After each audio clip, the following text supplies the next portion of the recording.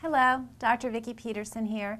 You've probably heard me speak before about intestinal biopsies and how I'm not necessarily a complete fan of them, and many people mention that it is the gold standard and truly the only way to diagnose celiac disease. And for a long time I felt that that wasn't necessarily so. And a recent paper came out in BMC Gastroenterology, and just 2013, so this year. The title of this published article was "Intestinal Biopsy is Not Always Required to Diagnose Celiac Disease." So you kind of see where it's going.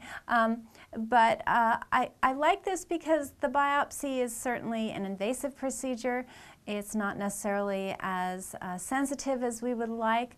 Often a great deal of damage has to occur in someone's small intestine before a biopsy shows positive. I've always been very concerned with a patient who has positive blood tests only to have a negative biopsy and be told that they're fine and just to monitor them.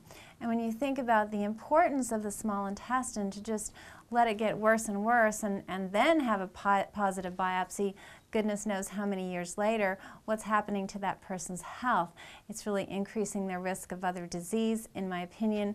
Research supports this as well. So I wanted to share with you the results of this study. And what they did, the researchers took several different blood tests. So they looked at the deamidated gliadin blood test, both for IgG and IgA. So these are looking at immunoglobulins of the immune system. And looking at the G portion and the A portion is a good idea because many times someone with celiac disease is deficient in the A. So all that means is that their immune system has been taking a lot of abuse, especially, of course, with celiac in the mucosa of the intestine. And so this IgA portion is so depressed that when you do a test measuring it, you're going to get a false negative because they just don't have enough representation of that particular immunoglobulin.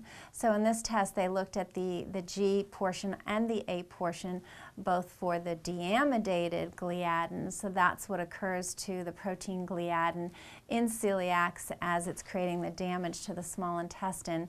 They also looked at anti-gliadin antibodies, and this is a test, once again, both for the G and the A. That particular test, the latter one, is not exclusive to celiac disease. We use that one for gluten sensitivity as well. So it's really just showing that your immune system is reacting to that protein gliadin and not necessarily that you have the hallmark destruction to the small intestine seen with the classic celiac disease.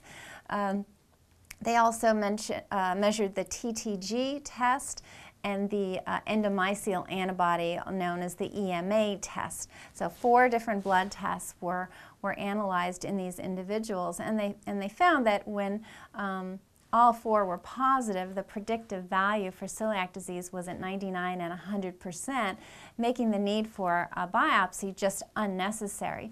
Even when they took out the EMA test, which is not considered necessarily as reliable as the others, they really didn't see any difference. The predictive value was still at 98, 99%, so very, very high.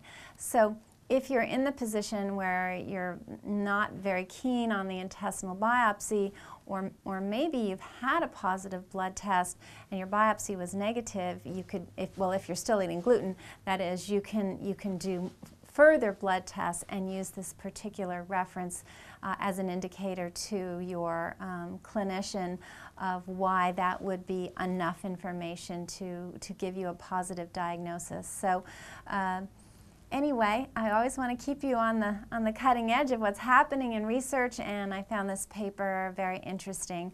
So I hope it was informative for you, and if you have any questions of me, please do contact me. I love to hear from you. And until next time, I wish you very good health.